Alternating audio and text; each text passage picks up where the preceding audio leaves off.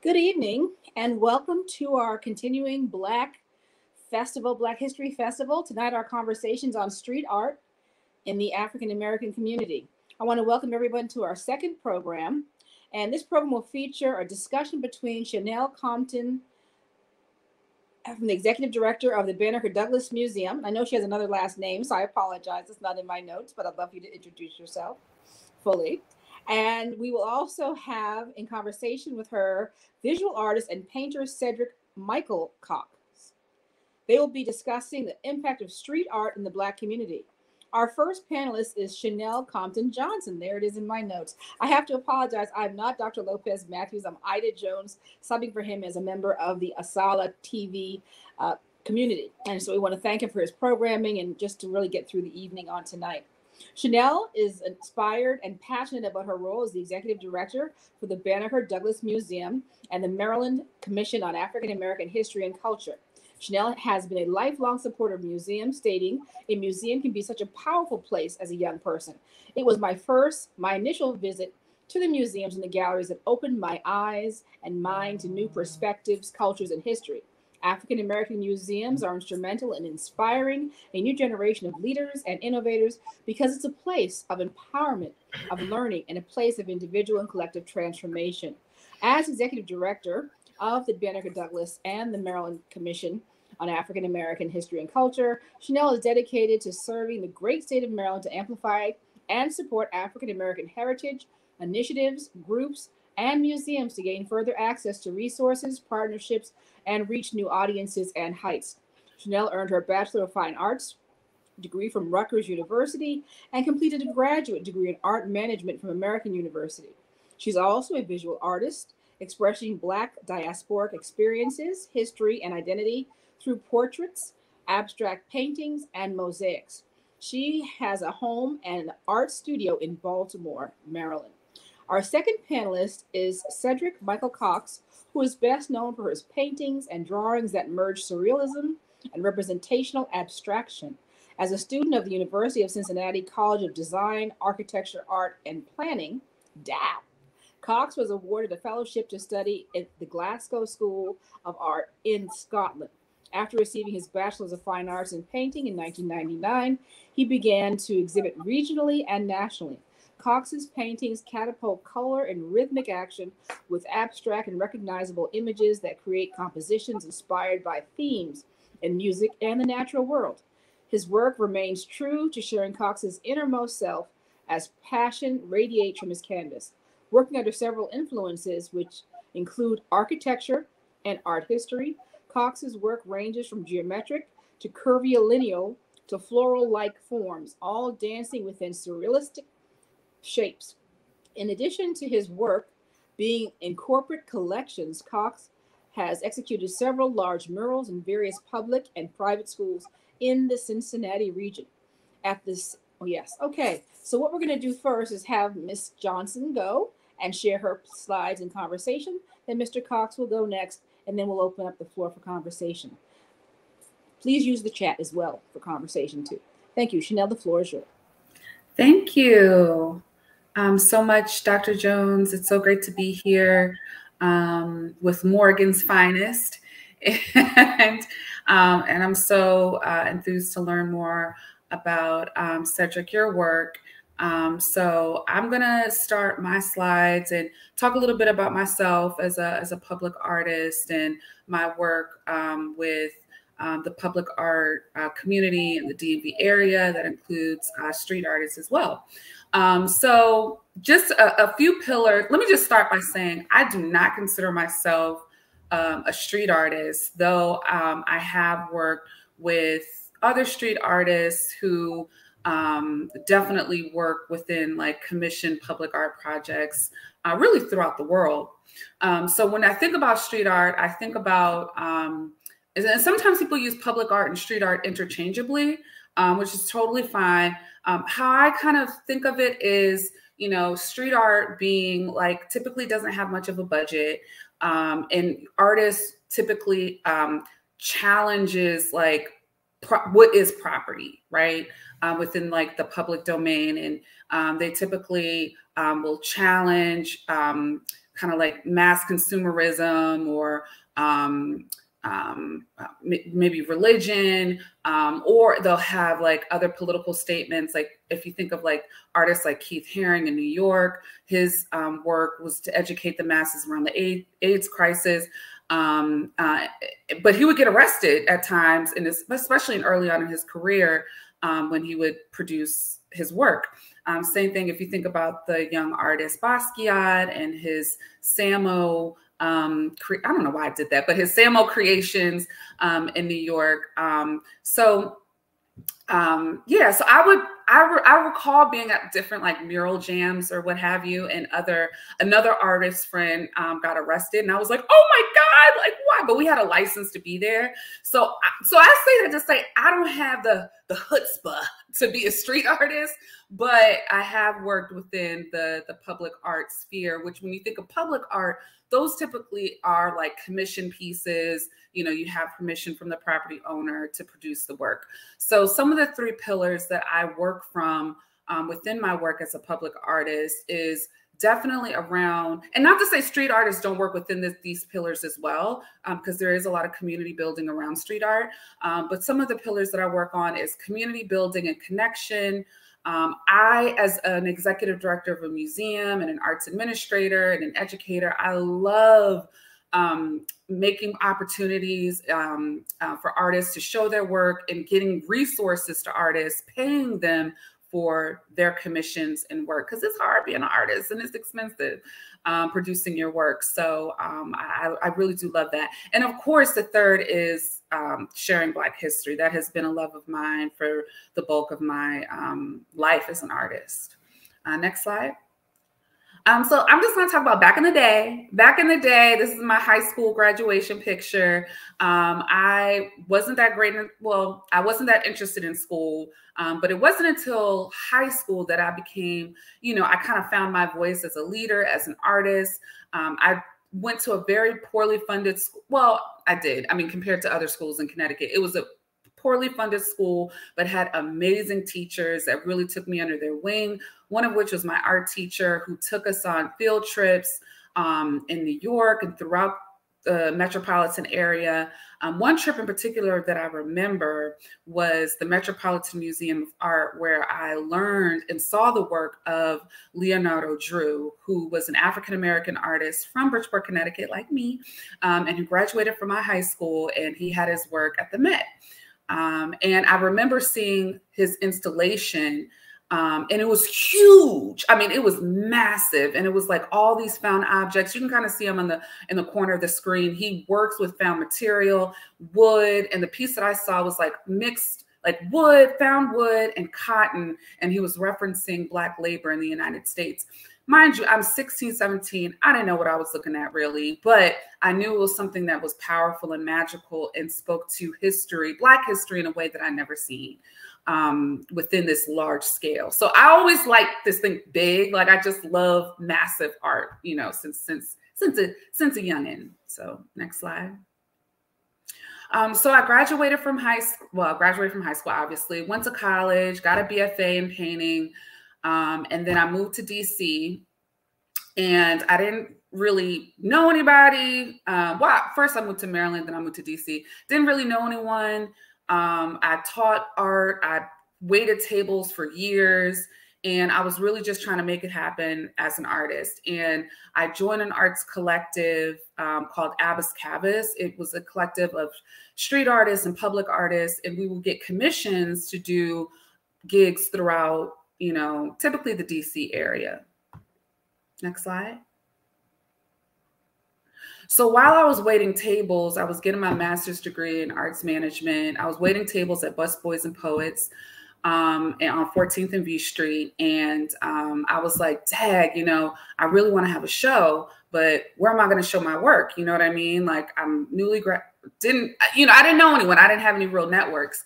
So I asked the owner of the restaurant, I was like, his name's Andy Shalal. And I was like, Andy, you know, do you have any alternatives? I learned what alternative art spaces was while I was in school getting my master's. So I was like, do you have like an alternative art space that I can use to like show my work for a show? He was like, yeah, I have this gutted out space, industrial space, and I'm going to turn it into a restaurant. You can have that. It was right next door, went next door, saw the space. It was huge. It was massive. And I was like, my work cannot fit in this. Like, I don't know, like maybe a little corner. I don't know. So one person that I knew, she was a street artist. Her name was Alicia Cosnahan, AKA Decoy. She would do wheat paste all throughout DC. And she was a part of Albus Calvis, who I would later become a part of that art collective. And I was like, Alicia, girl, we taught art together in this after school program. I was like, Alicia, girl, let's do a show together. And she was like, okay. And then she came back and she said, let me invite my friends and we can all do like a show, a public art show. Like let's just paint on the walls. And I was like, oh my gosh, that's the best idea. Andy agreed. And he asked if all the murals could acknowledge and pay homage to Zora Neale Hurston. Many of you should know that Zora Neale Hurston was an author in the Harlem Renaissance, and that was what the restaurant was themed after. And we all loved the idea. Now, mind you, we're all young, so we didn't really know about like, we should be getting paid for this. I mean, we did get paid a little bit, but it was like, we were doing it just for the love of it, right? So I was basically the curator of that project. And that was the first big project that I ever did. And that was the first time that I really had that high of like, oh my gosh, this is what I want to do. Like, I want to curate or be a part of spaces around collective art making. And so all of the artists, it was like 21 artists, all of them I didn't know. Like, these are all folks, like we did a call out and they came, we like just jammed out. We learned about Zora Neale Hurston, and they all had different interpretations of her visually, which is so fantastic. Some of them are street artists, some of them are fine artists, but it was just so amazing. And Andy, of course, ended up keeping the murals. The restaurant ended up closing some years later, but we still have some great archival images of the murals that you can see here on this screen. So again, I found that high and I was like, yeah, this is what I'm gonna do. So next slide.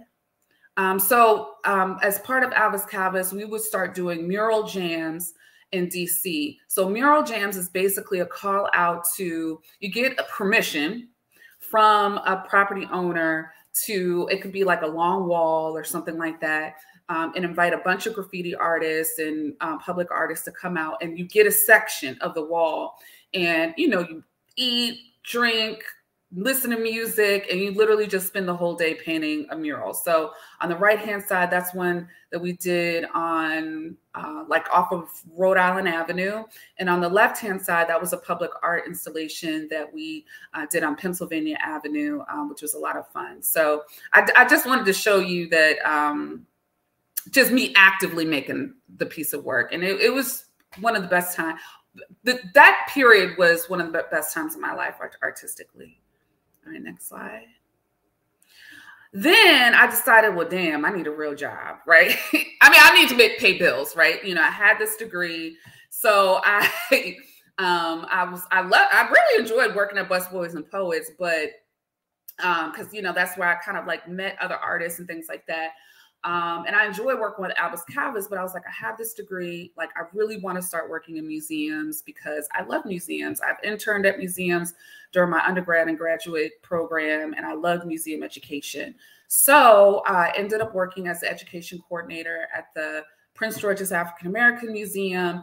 And really how they looked at the education coordinator, they were like, okay, girl, like, go do those docent tours, like do some tours, do some programs here and there.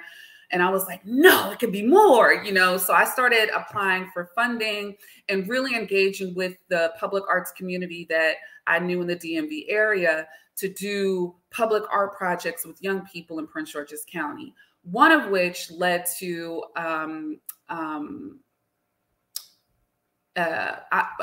American Alliance of Museums funded a public art project where we took our youth after school program to Sao Paulo, Brazil, where they learned about Afro-Brazilian culture. You can see on the right-hand side of your screen, we did a public art installation in their museum. And we also did a mural. The children from Brazil, most of which were Afro-Brazilian, came to the United States and learned about Black leadership in Prince George's County. And we also painted a mural as well. And that was just an incredible, that was a year-long project, and it was such an incredible experience.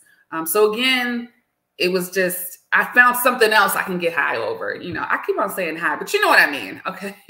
So next slide. And now with as the executive director of the Maryland Commission on African American History and Culture and the Banneker Douglas Museum, which is Maryland State Museum on Black History, I still, everywhere I go professionally, I would incorporate some type of public art project, right?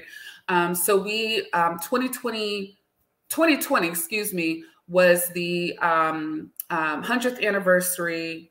I'm sorry, 2019 was the 100th anniversary of the Women's Suffrage Act, as well as the anniversary, 150th anniversary, I think I'm getting these numbers wrong, of the 15th Amendment.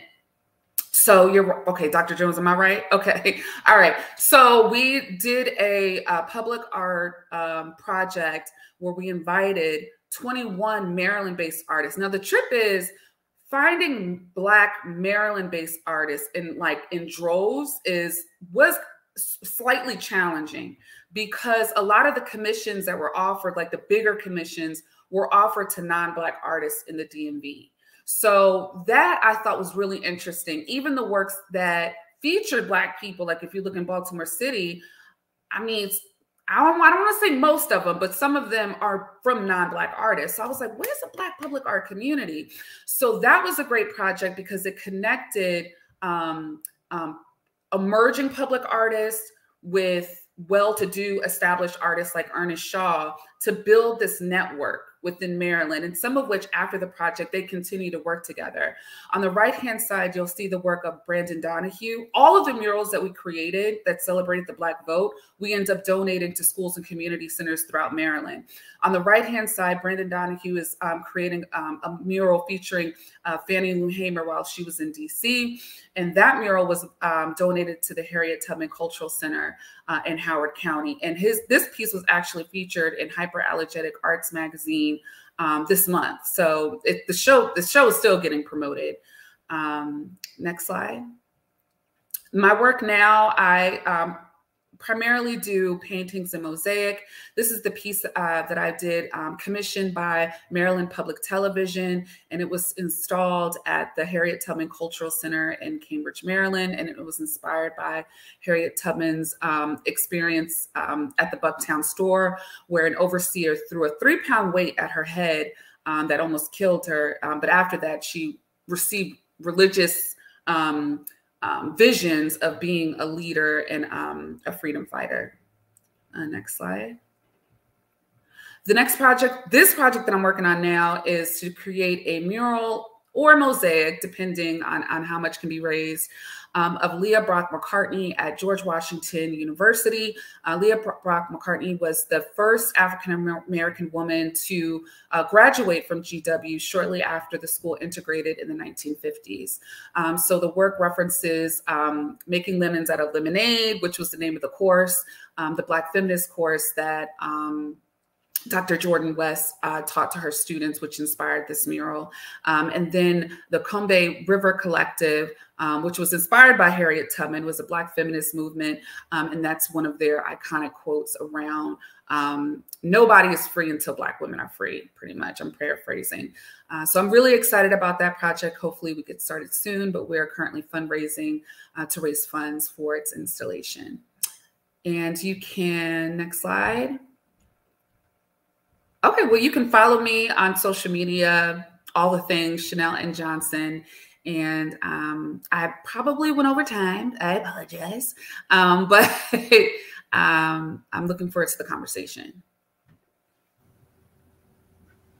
Oh, thank you. Thank you. I see my ad handle there. Your turn, Cedric. You're up. Cool, cool. Well, my name is Cedric Michael Cox, as you guys can see. It's an honor to be here, and I'm very, very grateful to be considered a part of the street art family, even though my background in the visual arts or in murals are more or less more more traditional aspects of getting permission, getting permits, and not, not the real in the street work of the graffiti artist. But I've been very fortunate to be a part of many, many great projects, and I'm going to share some of them with you. I guess since the very beginning of me creating art, there's always been this need to want to share what I'm creating and what I'm doing. And this began back in the first grade. Okay. I went to a predominantly white school. I was the raisin in the jar of mayonnaise, and I just did not know where I fit in or whatnot. But we had this project. I didn't think I was going to talk about this, but I said, what the hell, let's talk about it. Okay. Where we had to take a standard, image of a bear, a teddy bear or whatever, and as a former educator, I know the whole process. Draw the circle, kids, draw the oval, draw the ovals for the legs. And so every kid, once we did that, the whole game plan was you to actually personalize it. So I personalized my bear as like some Viking, King Arthur, warrior, Conan the Barbarian thing. Anyway, the whole point is I colored everything to the edge of the paper. There's an intensity as far as the foreground and background with these oil pastels where I created my work. So the art teacher set me aside and honored me and really praised me and shared with the other students who I am and what I do. And from that moment in time, I actually got this confidence to share what I do and how I do it. And so my mom is a school teacher. So basically, I guess that gene is in me, that desire to want to share, to want to teach came out. And so I've always identified the praise and respect I've gotten as an artist as a means for me not only to be financially successful at it, but as a way to express myself, of course, and just to succeed, to keep my sanity. So this is what I do. We can start with the first slide. I don't think any of these are in order, but we'll jump around, and that's totally cool.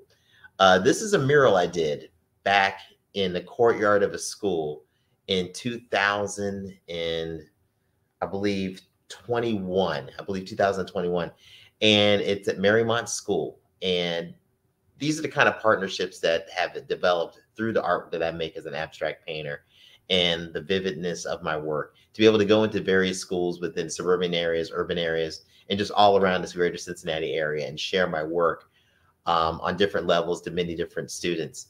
And so this is a fun project. It was amazing. And I'll just never forget the experience. It's wonderful when you go into schools that allow you to do what you do. I've done murals that are not going to be featured in this presentation where they wanted me to gear my ideas towards education, towards various themes that maybe didn't fit my credentials or criteria, but it still is a learning experience because you're just doing it and you're stepping out of your comfort zone. So this one, yeah, it's a garden piece and it's fun. I just love it. I mean, I would just, I hanging around kids and going to a school all the time and not teaching or anything. They'll probably think I'm strange or something like that. But I'd love to just hang out there one summer and just vegetate, maybe work on other works of art while I'm hanging out there. But anyway, next slide. This is a piece that I designed for this company called Artworks. Artworks is an agency here in Cincinnati, Ohio. And maybe some of you guys have heard about it. They've gained a lot of national recognition. My first mural I did for them was back in 2009. Then I did another mural back in 2011. And I have a good reputation with them. And they asked me to design a mural for the community of Walnut Hills for the Mann's Hotel. Walnut Hills is one of the earliest neighborhoods like Avondale in Cincinnati, Ohio. As you're coming up the hill from downtown, we're a city that's on the water, on the river. With Cincinnati, and then across the river, of course, Covington, Kentucky, Newport, Kentucky. So there's a lot of Black entrepreneurship that is in the Walnut Hills area, the history of it. So I'm capturing that in this particular mural. Now, the previous slide that you just saw was what I worked on while they worked on this mural, and I just solely designed it. But it's a positive image. It's really cool. Kids can really dig it. I'm very proud of it. A lot of people, when they know my work or look at my work, if you catch my work online, they're surprised when I do something figurative, but I do figurative work. I'm into the Art Nouveau period of time where the figure is an accessory to the beauty of geometric shapes and forms and not necessarily a function of with a message. It's just, that's what I do. Or maybe that's how I just use the form. I think every work of art has a message and has a meaning behind it with every pose. But Yeah, on the next slide. Now, this is exciting. This is really cool.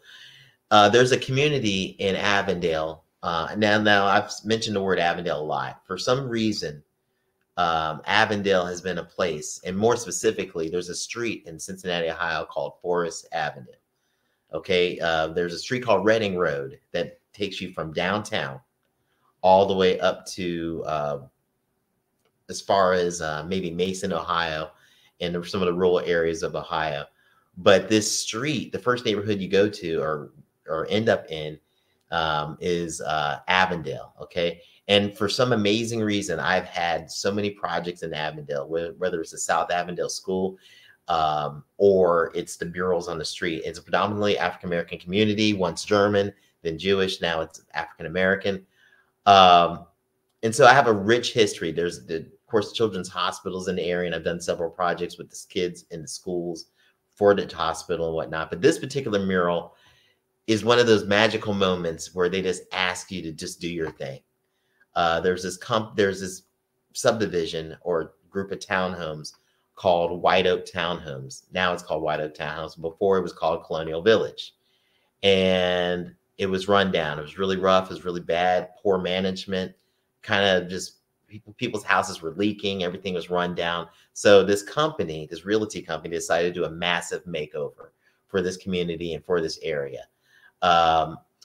And this company, a promotional company out of New York called Entrepreneur, called me up and asked me if I wanted to do it. And I said yes. And so what ended up happening was me creating these works of art inspired by Afrocentric quilt patterns, specifically the Northern Star quilt pattern that you'll see in the two larger murals, the one on the top left and the bottom right, that symbolizes, you know, our journey, our achievement, our arrival. And it's just fun. I just had so much fun working on these. It was just a vacation.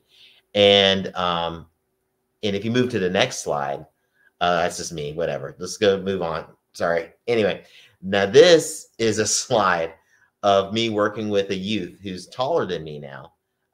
This was back in 2020, and this kid's amazing. He just got I believe his name is Jeff. He just got a commission for Fifth Third Bank. He's actually doing a painting for Fifth Third Bank. He has a great circle of family members and artists like myself around him, encouraging him. But this is just a good shot of me working on the Black Lives Matter mural that happened in 2020. It was an amazing experience, and we'll get back to that with the next slide. I'm probably these are a little bit out of order, but this is just I'll talk more about it. But it was just a wonderful experience, meeting new people, meeting new up and coming African American artists in our community here in Cincinnati, and just watching how this organization that started and developed from the Black Lives Matter mural. And this, to me, this is street art. This is obviously you're working on the street, but it's a message. It's actually saying something politically, you know, Black Lives Matter, and very, very, and at a time we needed it. This is right during the pandemic. I should have my mask on. He should have his, but we didn't care. We're painting. We're doing our thing. And if you go to the next slide. Okay, this is a commission I did for a library in Dayton, Ohio. It was a great opportunity. And this is going to be actually in a book coming up, where it was a partnership with the Dayton Art Institute and local artists and the library to actually have artists communicate and do works of art relating to what they liked in the museum.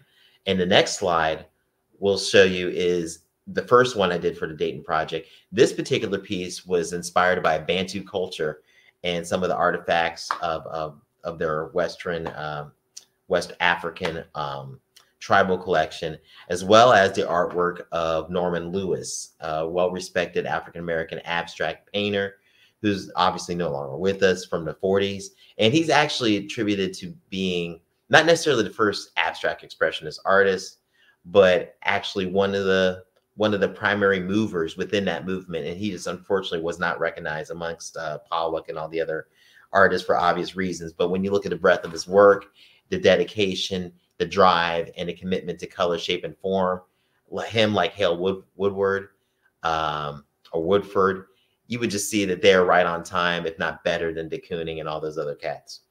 We want to move to the next slide. Thank you. This is my most recent mural. Now we're not going to go back in slides, but if you remember that mural, that image of 4 shots of the housing, that was where I had a Northern Star quilt pattern. While I was working on that mural, they were constructing this big hill across the street. Now, across the street from that subdivision is the Cincinnati Zoo. And when they had the big concrete wall, the people at the zoo were like, man, we need to have something hot that's over in the community over there in the subdivision. So they commissioned me the next year, which was this past summer, to do this large mural for the new elephant house. But the interesting thing about this is not for the people at the zoo. Zookeepers can check it out. The elephants can check it out. But this is to the Avondale community. This is the zoo has had a partnership with the people of Avondale, the community of Avondale. And like my relationship with Avondale, they believe in the community. They feel like they're a part of the community. They made the resting place within the middle of the community. So this is a tribute to the vibrancy of what they hope the community will thrive to become. It's a tribute to them through the colors and vivid landscape and whatnot. So yeah, that's what that particular image is. And the next one, this is the Black Lives Matter mural from an aerial view. Now, let me tell you a little bit about this project. There's 17 artists, okay? And we all were given the theme in the 3 colors, red, black, and green, okay? And a lot of these artists I met for the first time. Some of these artists I've known for years. But this is all an idea from this woman named Alandis Powell, who is the founder of Black Art Speaks. Now, Black Art Speaks happened after this mural was devised and created. She made a poem called "We Want What You Want." And in this poem, there's a particular line that addresses a social issue and concern regarding our community as African Americans, specifically Black Americans, and what we want, what we bring to the table. And this is in the middle of the heat with George Floyd. This is our response. And man, the city got behind us. The city of Cincinnati got behind us. Some of the major arts organizations within the city helped and assisted, but the core design and everything was us. And we had a lot of people from all around assist us with this. But the thing about it is, my section of the mural is the letter E in matter, and it's for we want to raise our family in a peaceful area. You can tell, you know, I the swirly shapes and whatnot, and the compositional breakup. That's my signature work over there. But it's been an amazing journey for Black Art Speaks because of this mural, because of our execution, because of our dedication, because of our leadership. We have been able to obtain other contracts in the urban areas of Cincinnati, Ohio, where we did a remodeling of, where they were doing a remodeling of one of the urban parks in the area. We did some work on basketball courts, but I don't have aerial shots of that. And also we're taking in certain communities, the R, I believe, in matter, and the A in matter are going to be in the community, once again, of Avondale. And no, sorry, the R is going to be in Roselawn. That's where I live. We have a home, my wife and I have a home in Avondale and Roselawn. But basically, the cool thing about this mural, it keeps giving back. I just want to touch on a few things with this mural. The R and the A, like I said, are going up. The R is going up in April. The May is going up. And they're going to be these big concrete, I believe they're going to be concrete or fiberglass monuments that are going to stand in these communities. And the people of the community are going to be able to create and paint on these beautiful works of art. And along with that, we're going to have programming relating to gun violence, gun control, mental health. And we're going to be doing a lot of other side projects that are going to help just keep the community involved and a part of the art making experience. So yeah, it's really exciting. And if you want to hit the next slide, that's my section of the letter. And yeah, it's pretty cool. The cool thing about this, I think the most remarkable thing, our mayor who was in office prior to the mayor we have now, was on a conference call with the mayor of Detroit, or on an NPR News, mayor of Detroit, I believe Dallas, and another city. And they all asked them what they're doing to support or to rectify the civil unrest that's going on in their cities. What are they doing to make changes? And a lot of them talked about meetings. A lot of them talked about really positive things. But our mayor literally said, we have a mural outside of City Hall that says Black Lives Matter. And that's what we're doing right now. And I was driving to the first day on the mural when our mayor said that. That made me very proud that Cincinnati, with its population of 45% African American, I say it's 50 because not everybody takes a consensus thing, that has this, and it's amazing. I love it. I'm very proud. I love my city, and I can't wait for us to do more in the city with the Black Lives Matter message. We repaint the mural almost every year. We're going to do more, and it's just a blessing. So that's my experience. Now, like I said before, my participation in street art is more conservative in the sense that I'm not, out at night doing in certain areas, watching out for, the cops or anything like that. I've done stuff like that before, but it's a traditional method of how we get the funding. It's a traditional method of how I get these commissions. But I think in the end, when we are addressing the issues of the community and the community respects what we're doing and we're getting their feedback of what they want to see on their walls, it's making the art experience more communal. Cincinnati has been nominated by USA Today as one of the best street art cities in the country.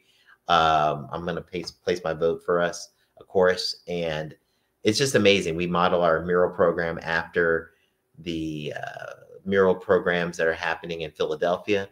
And it's just a joy to be here in Cincinnati. And more murals, more street art means more public access to art and art appreciation. And that's the name of the game for all of us as business owners within the arts and as African Americans making art. Wow, those are very stunning images that you've shared. And there's a lot of conversation in the comments. We have 2 questions so far. And the first one is, I observed lots of graffiti. I rarely see it defacing street murals. Is there an unspoken rule for that? Is there any relationship between mural and graffiti artists, formal or otherwise? Either one of you can take that. Janelle, you want to try? Looks like you're muted. You're muted. You got to unmute there. Unspoken rule, yes. I've never, let me rewind that. Rarely do I ever see a public mural defaced, but I have seen it. Like, and my perception is it could be one or two things. It could be just you don't like the messaging. Like I saw a Divine mural who Divine was a character, well, really a personality, and she dressed in drag. I don't know if Divine was transgendered, but there was a beautiful mural in Baltimore of her. I'm going to say her, because she's that girl, but it was defaced. So I was like, well, maybe that was a homophobic gesture. I don't know. And then I saw another mural also in Baltimore City. I think it was off of Pennsylvania Avenue. And from my understanding, the artist wasn't from the area, and that area is being gentrified. So there are, real cases of artworks being commissioned to put a pretty package over an area that is being displaced. So it could be a sign of rebellion or just disrespect. I don't like the artist, so I'm just going to tag over it. But I do believe it's an unspoken rule. I remember in my younger days, I remember tagging over my friend's work, like just to add to it. And he was like, no, don't you, like, it was like, oh God. So there is kind of like that respect between graffiti writers, other taggers, and public art in general. But people can resist the public art as well. But for me, it's rare when I see that. I've seen it. We've had a couple of murals in Cincinnati be defaced, and actually the Black Lives Matter mural, while we were working on it, somebody spilled some red paint on the, I believe it was, looking back on it, I have to take a look at it to tell you, because I remember the artist. His name was Kamante, and he's a great guy. And he actually incorporated, it was red, like red paint, like blood red. And he actually incorporated it within the mural after it happened. He didn't wash it away. But that was intentional, obviously. It was somebody who did not like the message. It was somebody who was caught on camera, but we didn't have any, couldn't actually make out who actually did it. But we did get some pushback from the various churches on that street, on Plum Street, and the various institutions that pretty much did not want it. And that's just what happens. But yeah, I've never had any work necessarily done to one of my walls, but it does happen, and it's unfortunate. But you have that fear. That first mural you're working on, I was like, oh my God, are they going to tag it? Oh my God, you'd have these feelings and these worries. And then there's this interesting stuff you can get that's about as thick as peanut butter, called this graffiti coating that you can put on your murals. But man, I mean, that's just a nightmare to put on. But I mean, it's just one of those things where you expect it, but that's where you have the community feedback. You get the community involved. You get the community painting on it. You ask the community what they want to see, and you just try to get as many people involved to make sure it's something that they feel a part of. I don't. My wife is always telling me, Cedric, you should have one of your paintings, one of my abstract paintings on the wall. And I'm thinking, like, that could be cool, but really, how does that? What does that say? What does that say? I mean, I think you have to have something that's timeless, something that's relevant, and something that fits the landscape of where you're at and the community's wishes and desires. So I think public art is I get nervous when I can create a mural, because it's going to be something that I hope they like and I hope they believe in, because I need to believe in it and believe in what they want, and make it happen. Why do you feel that's threatening? I would like to kind of follow that thread and maybe take a couple of minutes for you to answer that, both of you, because if art and politics or art and voice seem to be menacing, Chanel talked about doing things with history. You're doing abstract things, which look kind of Mesoamerican or, continental African, indigenous. It looks very, I guess, first world. So I'm wondering, what is the threat in rather a one-dimensional piece? It's not a robot. It's not a song. It's not a dance. It's just something visual. How disruptive can the visual be that people wanted to face? And even Mona Lisa had some, I think, was it pumpkin soup thrown on her recently because of the protesting, because of the starvation. People that don't have money to eat. But so they protest, they tear this down. So I would like to know if you know of any kind of reason why that's so visceral, that people respond to art in the static. It's just static. It's an image.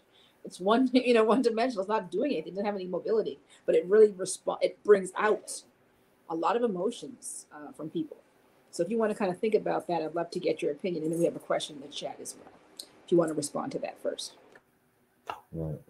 Very quickly, I think people, in respects to the Mona Lisa and in respects to one of the murals I've done, there was a community where Section 8 individuals were throwing rocks and throwing stones and at each other and just getting wild and getting really wild. And when they saw that they can throw something against my wall and my mural, it became this thing where they felt the need to keep peeling and peeling and peeling.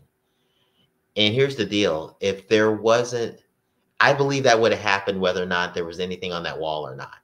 I believe before that mural was on that wall or other walls in that community, there was this bad painting and peeling thing that was going on.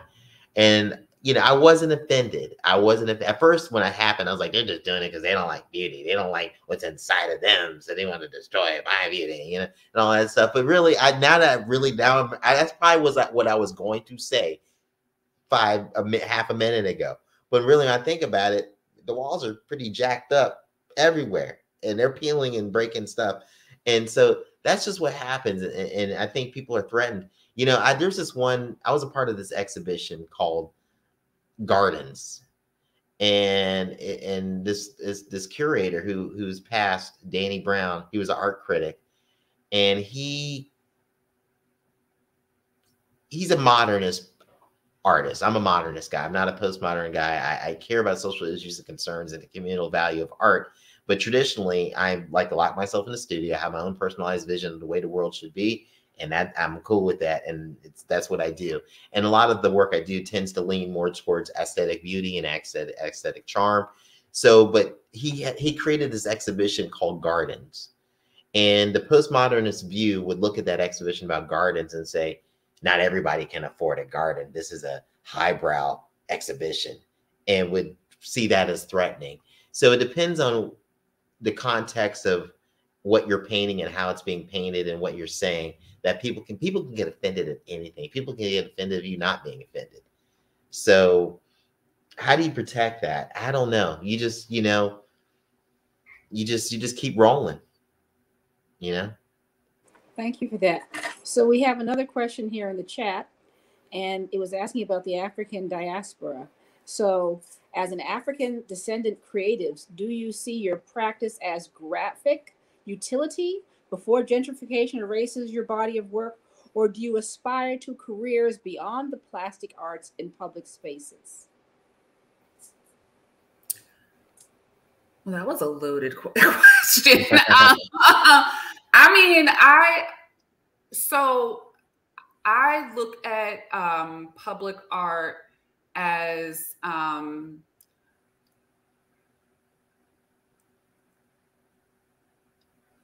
a living thing that is not permanent, right? Like, you know, as something that's going to be destroyed either through weather, through human hands, or just through time, right? So for me, I don't really hold on to it, because I know if I document it really well, then I'm fine with, you know, even if you're using certain paints, it's going to fade over time, right? But I do believe that the work that I do, to Cedric points, has to fit in the context of that and the needs of that community. So I have walked away from public art projects that were kind of like aligned with oppressive practices. So for example, there was one instance, it was a public housing on Florida Avenue in DC. And the developers wanted to commission a group of artists to work with the residents that they were going to displace, to create a mural. And the organizer, she said something like, oh, well, we'll see who's engaged and who wants to stay on the property or not. And it just felt all the way wrong. So I do think that even to the earlier question around defacing public property and defacing public art, and is that bad or is that good? It's a multi-layered thing, because when we're talking about the destruction of public art or people rebelling or resisting certain works of art, they may not be resisting or going at the artist, but just the system and the commodification and the exploitation of that neighborhood. So it could be that impulse, right? So I do want to be sensitive to that, you know, and even if I come into a public art commission I'm speaking in hypothetics, with the best intention of supporting and engaging the community in which it's supposed to beautify, right? If there are people that feel displaced or that I didn't capture their community memory and they want to resist or possibly destroy it, I mean, I would be, of course, my ego would be offended, right? But I know that I have to come with it, especially in a Black community. I think I probably have more grace. You know what I mean? I have to come with it like, okay, with a lot more empathy and understanding, right? Especially if I'm not from that neighborhood. But on the other hand, you know, if I had public works that was supposed to empower and amplify Black voices, and let's say it was destroyed from racist impulses, well, yeah, I have a different reaction. I'm trying to think of the second part of the question, which is, you know, the plastics of the public art. I think I addressed it the best that I could, because yes, public art is a great practice, but there are definitely capitalist machines, oppressive machines that use public art as a tool for beautifying the ugliness of gentrification and displacement of Black and poor people. So I have to be very mindful in my role as a curator, as a public artist, as an arts administrator. How do I engage with that? Because not all money is good money. I just gonna say that, right? So that's why it's important for me to create the opportunities for artists,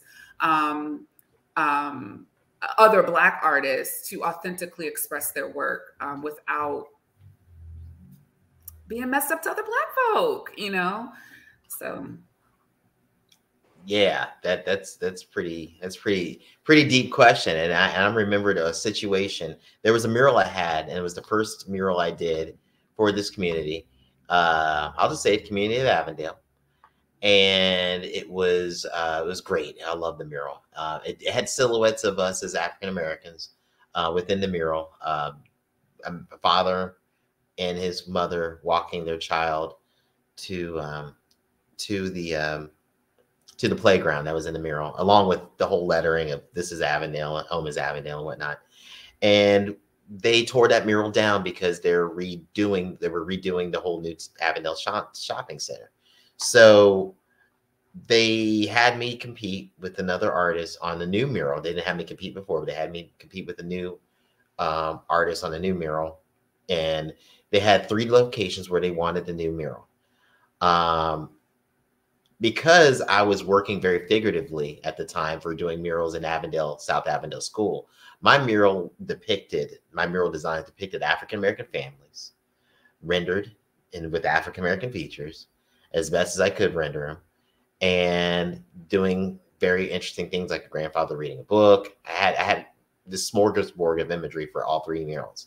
Well, they chose me as the artist, but there was a stipulation of because in the end, gentrification is going to reign supreme in certain situations, and I was asked to modify the design and bring back the silhouettes. All right. So when I actually had the community town meeting, which was pretty much just a meeting that's kind of telling the community this is what's going to happen whether you like it or not, I literally, and now this community actually just tore apart this police officer before I got up there. They ripped him apart for not having enough people watching certain areas that they asked him to watch in the last meeting. And so I felt so bad for this brother, and he got off, and I was next. Okay. I was next, and they already were hostile. And as I was showing them slides of the imagery of what I had, I could hear people just saying, "What is this? This looks white. This not us. This not us. It's not this." And I literally, in the middle of that meeting, I think I just slapped my hands down. I was like, "Look, this is what they wanted to do. This is what's happening. We don't own this anymore." I kind of just went off. And at the end of it, they gave me a round of applause for my honesty and my own, level of me just playing the game. But there are important people involved. Important people involved that probably might be listening to this and might be upset with me. Who might be saying, "I'm never working with Cedric again. He just spilled the beans on everything." Or they're involved because I'm being really, or they understand the honesty of the fact that I went ahead along with it because it's what I have to do. It's how I eat.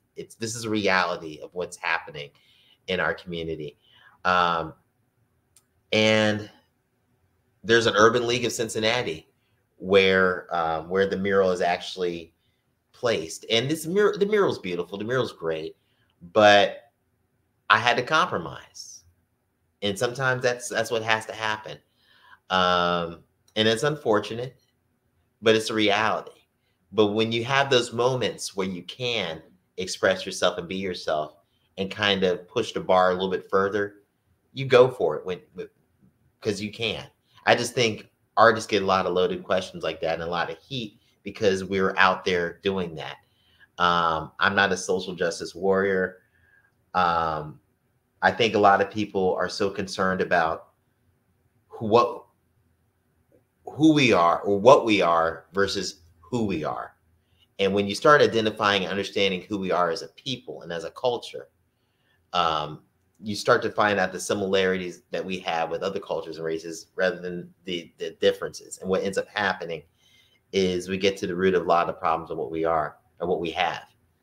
But I think in time, what I'm seeing with public art is more diversity now. With Black art in general, I'm seeing more diversity. I'm seeing now the Black face, the Black image being culturally acceptable in an artistic format in lots of communities.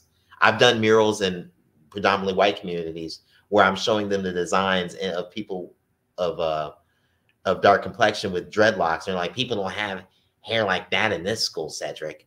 And I was like, this is a sketch. I'm going to make them white. Just be quiet. Shut up.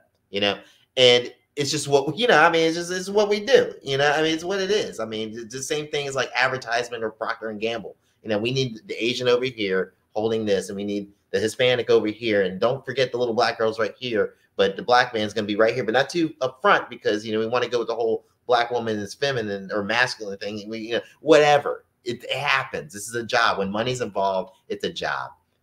And it's what it is. So, there's times where I've been plastic. There's times where I've been solid as a rock. Either way, I love what I do, and I'm very honored to have the privilege of doing it all day. Well, I thank you for that. That really does put a lot of face on how we need to crowdsource our own monies to get what we want so that the strings have less attachments to them. But it is a job and people are paying for that. I do apologize if we're out of time. And I would like to thank our sponsors for this. And I'd like to thank our artists as well. Once again, we're always chasing the dollars. So we want to thank our sponsors for the 2024 Black History Virtual Festival. We want to thank both Chanel and Cedric for their sharing. They've shared their social media handles in our chat. I also want to tell you that we still have more programming coming up.